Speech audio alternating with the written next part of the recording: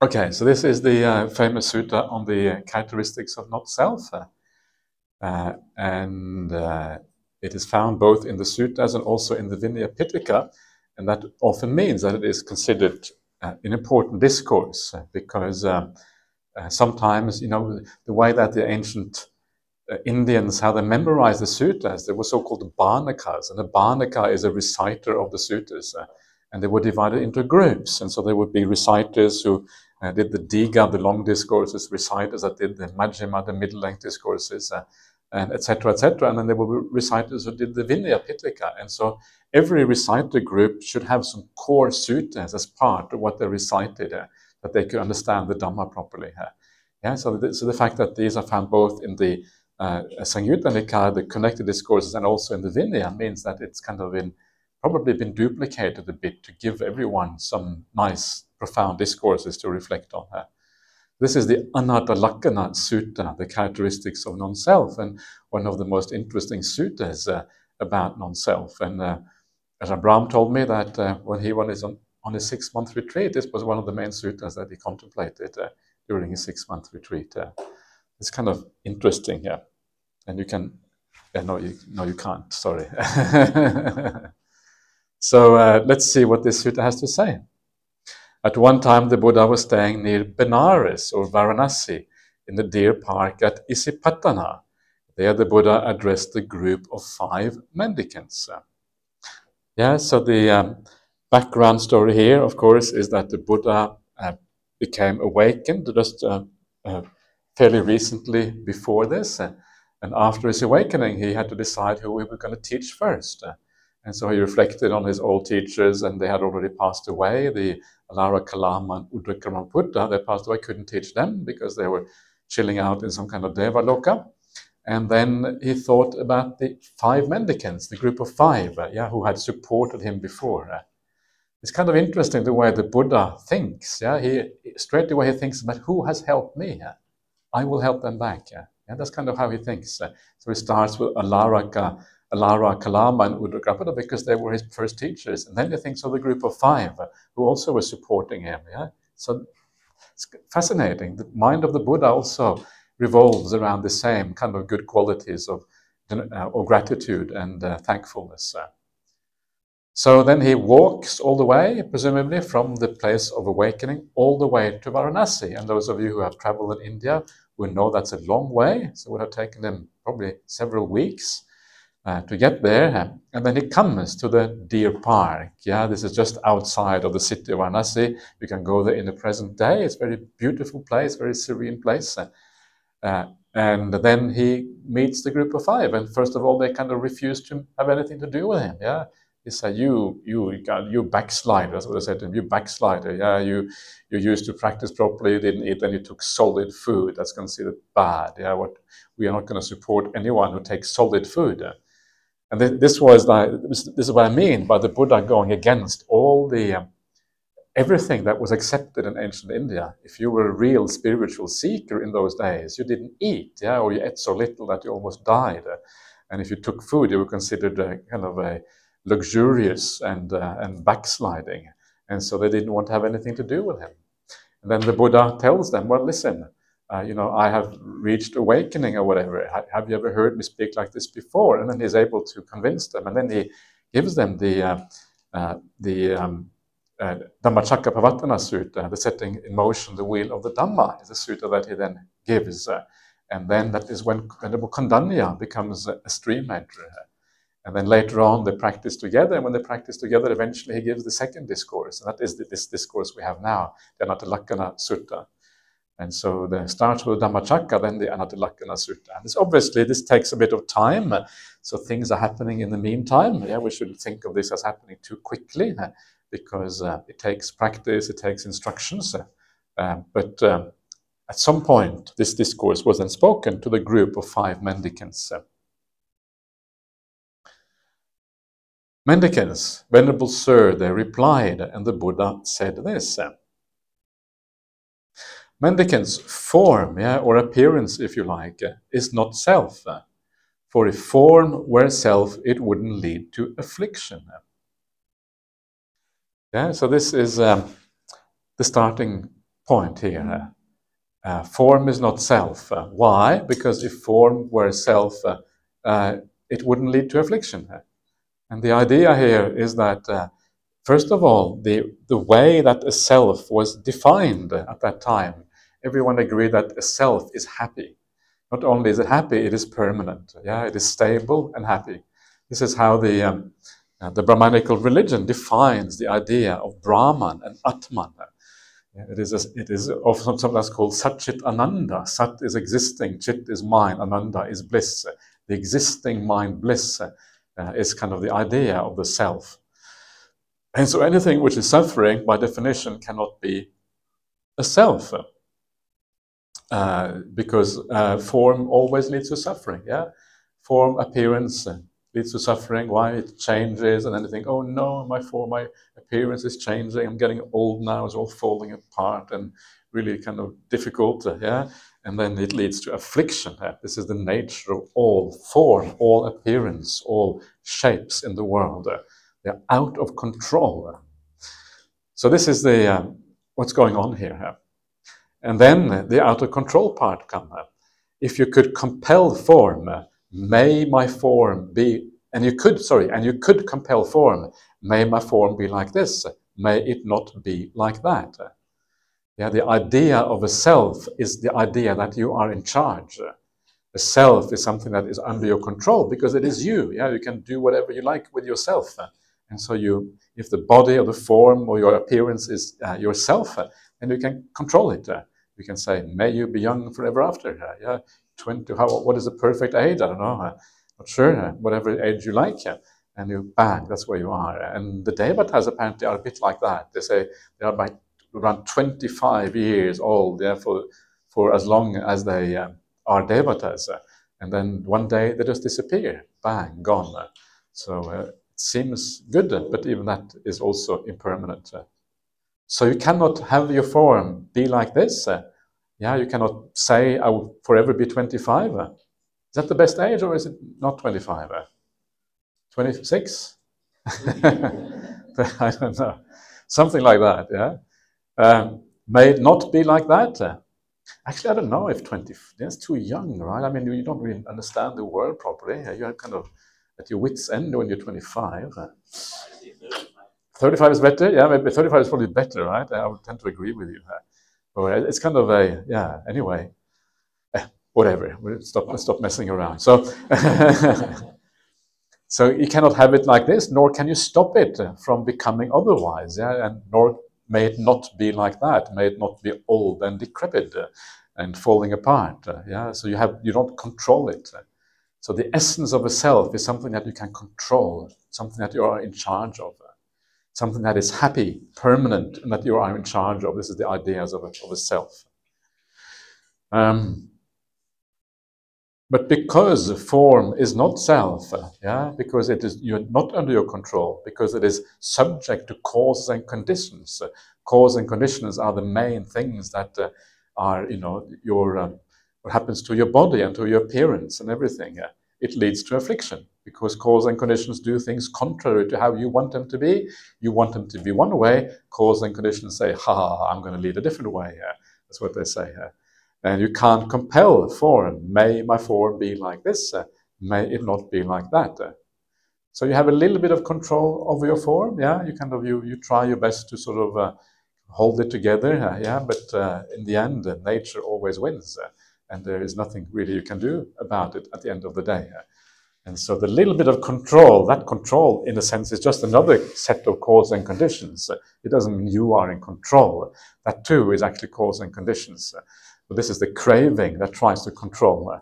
And of course, that craving is just one cause and conditions among many, and eventually it will lose out.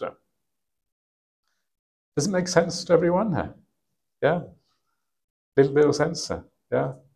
Not complete sense. If it makes complete sense, it means you're already doing really well.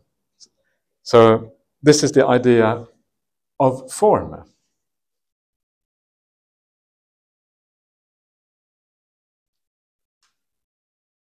Okay. Feeling is not self. For if feeling were self, it wouldn't lead to affliction. And you could compel feeling. may my feeling be like this, may it not be like that. So it leads to affliction because eventually you feel pain, eventually you feel things that you don't want to feel. Even if you feel really happy, sometimes the happiness will decline. That's already affliction. If you have lots of happiness, then you have less happiness. And you can't control the feelings again. You can't, if you try to sit down and you try to meditate, and you sit down for more than 10 minutes, you start to have a little bit of pain in your legs or your back or your whatever it is. It's just the nature of the body. It is always irritating. And you cannot really change that. It will forever be like that. That is just the way the body is. It doesn't matter how many cushions you have. It doesn't matter how comfortable your chair is. You still have to move. Even when you sleep on a really beautiful and soft bed, you still have to twist and turn in bed at night, regardless of how nice everything is. The only way to have a nice body is to get rid of the body.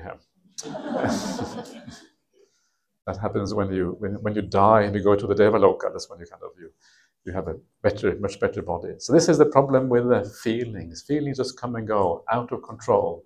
Then you get reborn in one realm, then you get reborn in another realm. It's always moving around.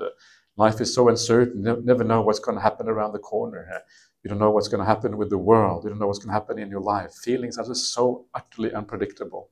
It is not just the body, but it's feelings in general. Mental feelings, feelings of sorrow and problems, afflicts everyone in this world. Feelings are out of control. Yes, you can have a little bit of coffee, and yes, that helps a little bit, but only a tiny bit. Okay, so, but because feeling is not self, it leads to affliction because it changes when you don't want it to change, and you can't compel feeling. May my feelings be like this, may it not be like that.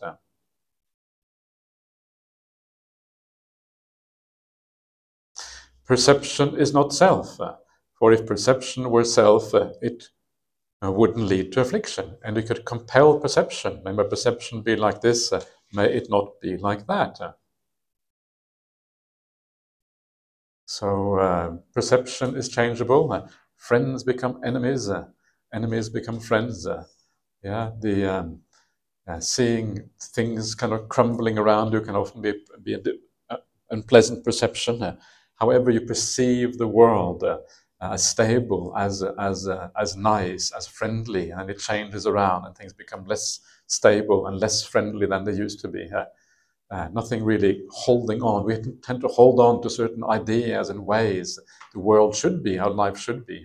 And these perceptions themselves get challenged by the reality of the world, which always undermines everything we try to hold on to. So you cannot say, may my perceptions be like this, may they be like that, because reality always undermines what we hold on to. And because perception is not self, it leads to affliction. And you can't compel your perceptions. May my perception be like this, may it not be like that.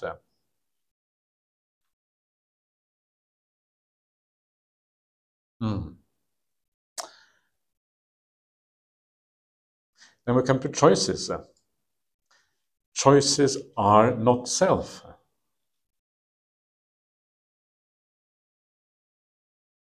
This is like the will. The will is not self. Intentions are not self. For if choices were self, they wouldn't lead to affliction. And you could compel choices. May my choices be like this. May they not be like that. So what does it mean that choices lead to affliction? Well, it can mean many things. It can mean a number of things here. It can mean that sometimes we don't understand the choices that we make, and they kind of lead us astray, and they lead us to suffering down the track. We make bad choices. We think that we are acting in a way that is wise. We think that we have good intentions, but actually it turns out that we don't really know what we're doing. So our choices often lead to affliction. They don't know what they are. Or it could be that choices themselves, in the idea that the movement of the mind, the creativity of the mind, all of that is actually painful compared to peace. So choices are actually lead to affliction just by their very nature. They are afflictive. And this is also another problem. And then comes the interesting thing here. Yeah, can you compel choices? May my choices be like this? May they not be like that? So you could compel, you could choose your choices. This is what this is saying. You could choose your choices, but you cannot choose your choices. Your choices are a result of causes and conditions. They're not a result of your choices. So the choices you have are a conditioned thing. Yeah? So in other words, our will is not free. Yeah? Our will, our intentions arise because of certain causes and conditions. If you like noodles, it's not because that is your free choice. If I like salmon, it's not because of my free choice, because it's been conditioned into us. Yeah, we choose noodles and salmon because of certain causes and conditions in the past. That is how it is. You don't choose those choices. They are kind of drilled into you. Why are you a Buddhist? Because you chose to be a Buddhist, but where did that choice come from? Causes and conditions. And so this is kind of the idea here of choices are being made for us, if you like.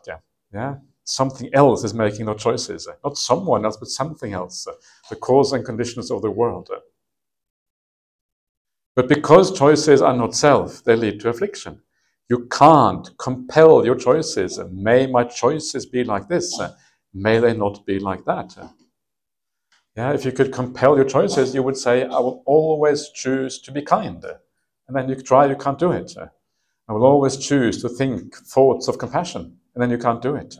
Why? Because cause and condition says we are not going to allow you. We are going to take your choices in a different direction. We are going to force you to choose bad things. And then you choose bad things because the cause and conditions tell you that's what you must do. And so cause and conditions are more powerful than that is actually what runs the whole game. And so we have to follow along that game. This is the idea, the Buddhist idea of a lack of freedom of the will. The will is caused and conditioned. This is one of the best examples, I think, of why the will is not free in the suttas. It's actually that particular paragraph right there. Consciousness is not self, for if consciousness were self, it wouldn't lead to affliction. And you could compel consciousness. May my consciousness be like this? May it not be like that? So consciousness leads to affliction. Yeah, I guess consciousness kind of leads to, I'm not sure exactly what it means in this particular case, but it leads to rebirth. It leads to affliction in this life. Its very existence is a kind of affliction. There's various kinds of consciousness. Some of those consciousnesses are afflictive. And so ultimately consciousness is an affliction. And that's why it is a problem. May my consciousness be like this? It may not be like that. Again, you can't have it that way. May I just be still in samadhi all the time? And you can't have it. You're still in samadhi all the time. Yeah, you have to come out of that samadhi. That is a kind of specific mind consciousness that you cannot always have. And so you are compelled, even if you don't want to see anything, you have to see things. And that is what this means. So consciousness is not self. You cannot compel the consciousness to be in a particular way. So it is not self. It leads to affliction. And you can't compel consciousness. May it be like this, may it not be like that. It will also go according to causes and conditions. When you come out of samadhi, you will have to hear. Ear consciousness will arise, whether you want to or not. And even though you probably don't want to, there it is. So this is the kind of the starting point of the Anattalakkhaṇasutta, and the idea how everything really is out of control. This is what this is saying. Everything arises out of cause and conditions. Yeah, there is no one is in charge. Nothing is in charge inside of us, even though it feels like we are in charge. This is one of those great illusions of the sense of self. And this is why the sense of self is so pernicious. This is why it is so bad. This is why it is problematic, because it tells you that you're in charge when you are not. And because of that, you try to control the world. And when you try to control the world, you mess it up. Yeah, because it can't be controlled. So you can see how this leads to a lot of problems when you try to control that which actually is out of control. Relax. Everything is out of control. That's an old saying. It's a nice one there. So, yeah. So this is the starting point of this particular sutta. Now let's come to the second part. Let's kind of divide up into three parts, this sutta. This is part number one. Part number two. What do you think, mendicants? Is form permanent or is it impermanent? Impermanent, sir. So, form, yeah, is impermanent, obviously. We can see that. All forms around us, including ourselves, we are impermanent. We are out of control. Yeah, things are just problematic, and things are always changing. Nothing is stable. Nothing can be, and so it's unreliable and it's uncertain. And all of these things are obviously bad. Things that we cannot rely on are bad. So form is impermanent. What then? But if it is impermanent, is it suffering or happiness? It is suffering because it means it's out of control. And we always want to control things, but you can't have it, and therefore it must be suffering. Sometimes you hear people say that it's not always suffering, because sometimes if suffering is impermanent, it means you become happy afterwards. In that case, suffering, impermanence is good, yeah, because you go from suffering to happiness. But the problem with that argument is that it means that you are suffering in the first place. Yeah, so it doesn't really help very much. Yes, sometimes impermanence takes you out of suffering, but that means you're already suffering. So the problem is already there. Firstly. Secondly, sometimes you identify with that suffering. You know that? Yeah, people often sometimes identify with the suffering. Sometimes people are kind of sad, they have lost somebody, and they don't want to come out of the sadness. They identify with the sadness. I am the sad person, and I don't want to be taken out of it. Ajahn Brahmali tells a story. I think he was giving a talk at the Cancer Support Association in Perth, and he was saying to people, actually, you don't necessarily have to be sad. And afterwards, this lady came up to him, "Don't you dare to take away my sadness." And he was, I think Ajahn Brahmali was a bit shocked, So sometimes we identify so deeply with the suffering, we become the suffering. And then that is another reason why impermanence is a problem, even if you are suffering already. And then comes the last one. But if it is impermanent, suffering, and perishable, is it fit to be regarded thus? This is mine, I am this is myself. No, sir. So here you see, if anything is impermanent or suffering or perishable, then should it be regarded in this way? And the answer is no. And this is the three things that lead to papancha. Yeah, this is craving, this is the conceit I am, and this is views that you see right there that we talked about from the very beginning when we talk about papancha. So nothing should be regarded in this way. It means that you are no more papancha, because all the causes of papancha are uprooted if you see things in this way. So, and this is a deep insight. I mean, you probably can see superficially what this means, but seeing it superficially is not the same as fully comprehending what it is about. That happens only through insight. So you have some idea what this is about, but only some idea. So, yeah, again, this goes against the idea of a self. A self is always happy and permanent.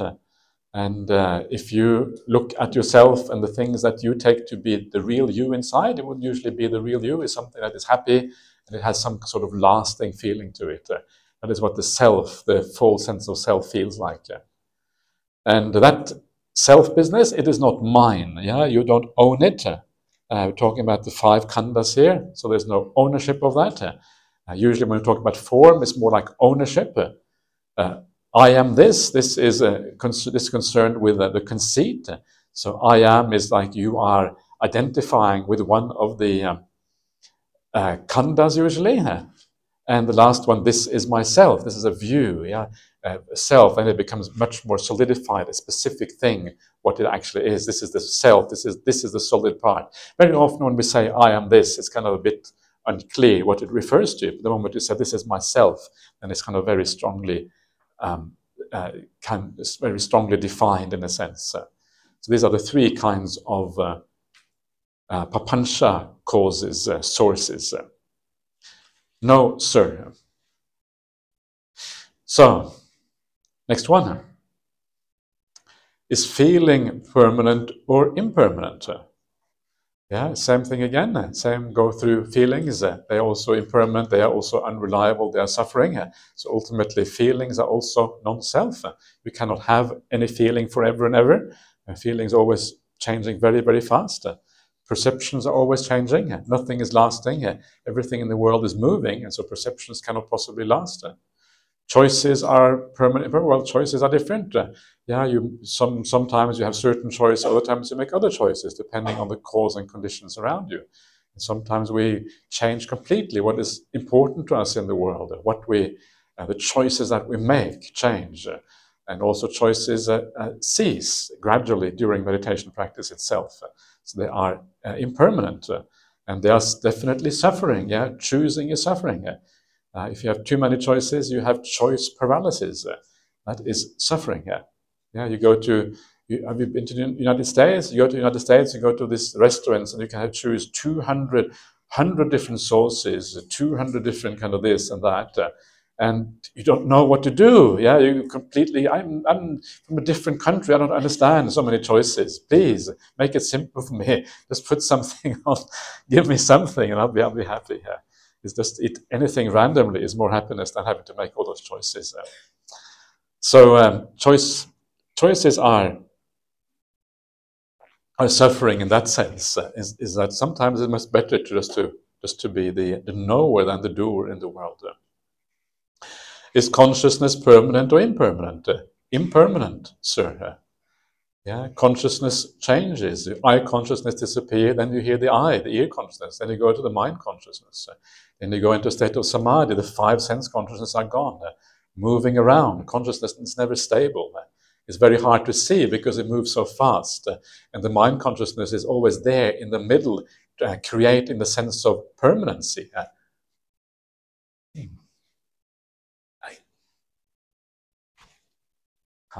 It's good, isn't it? I'm almost directly under the aircon now. It's kind of Did you do that on purpose, Bobby? But yeah, okay. It's very nice. Thank you. Thank you so much. It's very, very kind of you. So, yeah, feeling is impermanent. Now the cold air is coming, then it stops a little bit and it comes again. Kind of feeling is impermanent. So consciousness is impermanent, yeah, and but if it is impermanent, is it suffering or happiness? It is suffering, sir. Yeah, you can't control it. You can't have it when you want. And things disappear, they go, and then they come again. But if it is impermanent, suffering, and perishable, is it fit to be regarded thus? This is mine. I am this. This is myself. No, sir. So even consciousness itself cannot be regarded as mine. Of course, very often here, this is we don't usually think of consciousness as mine. We think of it as I am this. Yeah, this is kind of the problem with consciousness. It's very difficult not to take that as the real you. So you will identify with consciousness in the same way that you identify with choices. That was just the previous one. I forgot to mention that. These are the 2 main areas where we tend to identify because it's so fundamental to our experience of the world. Just being aware and choosing things. And so, but actually, it turns out when you start, and this is why deep meditation is so important, because seeing the impermanence of these things, seeing how choices kind of gradually disappears, seeing that consciousness itself is impermanent, moving from one sense field to another one is very difficult to see. It feels like there's a continuity there, but the continuity turns out to be an illusion. And so, even though we may agree with the Buddha, actually knowing this actually is quite difficult. But all you have to do is to see it, and once you see it, bang, the insight comes, and then you let go, of course, as a consequence. But very powerful mind is required. This is one of the reasons why samadhi is such an important aspect of the path, because it gives you that power of the mind that enables you to see these profound truths from the point of view of the Buddha.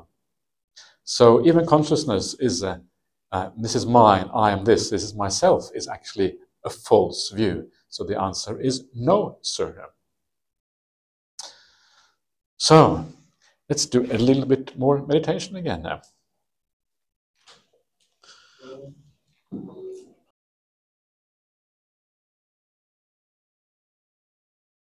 Okay, so please, anyone, if you have any comments or questions? Sir, normally the anatta it's not just the 5 khandhas. In Girimananda Sutta, we had the Chaku, anatta, Kaya anatta. Yeah, exactly. There's different ways of looking at it. There's 2 ways. Yeah. Is there more? Probably is. Probably is endless number of ways. I guess it depends on how you want to divide up the human mind and body. You can divide it up into vertically this way, horizontally, 20 to 30 degrees, you know. So, but I think 5 khandhas and 6 senses are fairly natural ways of dividing it because it's easy to relate to that, you know. But potentially there are other ways of doing it as well, like maybe the 6 daughters. Yeah, another way, maybe a way of doing it. Yeah. So, yeah. Okay. Ajahn, I just have a comment. You mentioned about that lady screaming at Ajahn Brahm about her suffering. Yeah, there's a famous saying by Venerable Thich Nhat Hanh. Yeah. It says, people have a hard time letting go of their suffering. Out of a fear of the unknown, they prefer their suffering that is familiar. Yeah. And I think that's very true. That's true, isn't it? Yeah. And it goes in many ways. I mean, one thing is that, one thing is that kind of the obvious suffering, like being depressed and sad and kind of taking that as a self. But it is also the reality that so much of the other things in life are actually suffering. And sometimes we don't really want to know that that is the case. We would rather kind of have the familiarity of our ordinary life. There's actually many, many things in life for which that is true, you know. Like, Ajahn Brahm has one of his nice stories. If you read the opening door of your heart, the last one is not the truckload dung, but the one with the worm and its lovely pile of dung. You know that story, Billy? Don't know that story? Wow, you have missed out. Okay, so the worm and its lovely pile of dung is a story of like 2 brothers or two monks who were friends or whatever it was. 2 people, who probably made monks who were friends. And one monk was a really good monk, and he got reborn in heaven afterwards. And the other one was a bit dodgy monk, and he got reborn as a worm in a pile of dung. Yeah, dung, really kind of filthy dung. And then the brother who got reborn in heaven, he looks down and he says, "Wow, my brother reborn in a pile of dung. That's terrible. Let me help him." Yeah, and so he goes down to his brother and he kind of stretches out his heavenly arm, and the little kind of worm kind of looks up at his heavenly arm and he says, "Go away." And he says, "I'm trying to help you. Yeah, I'm a heavenly being. You know, up here everything is so nice, and you are living in a pile of..." Well, there's many words for that, but let's call it dung. Yeah, you're living in a pile of dung. You know, what are you doing? You know, come with me to heavenly realm. And the worm says, "Leave me alone, go away. My dung is nice and warm, and I can eat it, nice and nice kind of a feeling, and all this kind of thing. Go away." And so the heavenly being gets a bit exasperated, tries to pull him out of the pile of dung, and he refuses, and he kind of wiggles back into the pile of dung. And to cut a long story short, eventually the heavenly being gives up. It's impossible to get this worm to give up on his pile of dung, on this dukkha, holding on to dukkha for hard life. And Ajahn Brahm, of course, the idea here is that human beings, we're all in our pile of dungs, and the Buddha is trying to pull us out, but he can't. We are clinging on to the pile of dung. Well, the Buddha is pulling as hard as he possibly can, but we cling on to the dung of life. That is kind of the idea there. It's a nice story, and I think there's a lot of truth to it, That's kind of how it works. All right.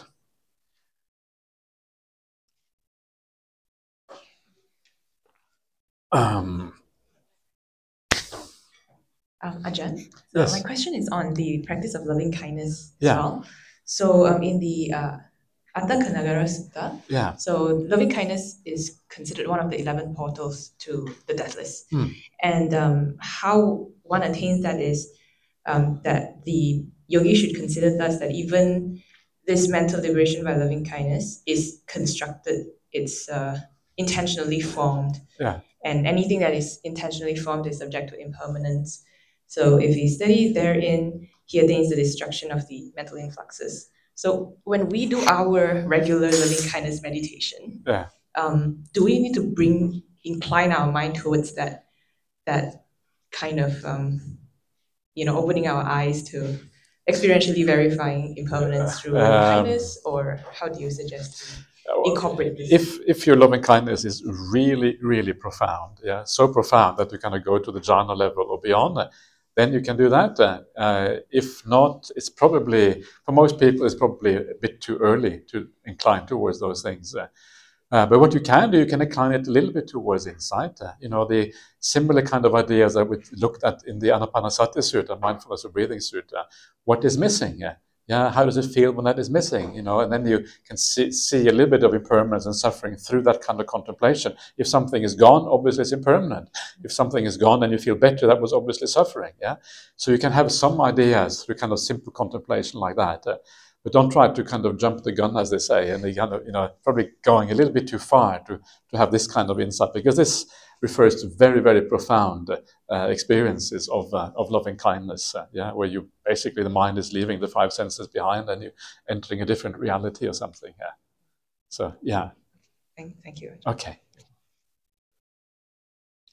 Ajahn Brahm likes to translate the consciousness as consciousnesses. He keeps emphasizing plural rather than singular. So what's your comment on that? Well, my comment is that yes, and that's kind of the point of it, that some consciousness can cease while others remain, and that's kind of the point. But the reason why it is singular here is because the Pali actually is singular here. So that's kind of why we tend to read it as singular here.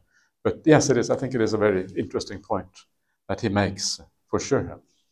So he keeps referring to the six consciousnesses. Yeah, it's eye consciousness, ear consciousness. So it's not like one thing or one consciousness. It's consciousnesses. It's not like it's one kind of consciousness or something like that. In the sutras, it's usually called the six classes of consciousness. The cha, vijnana, kaya.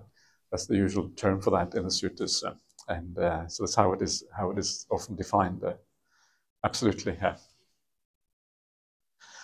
So, okay.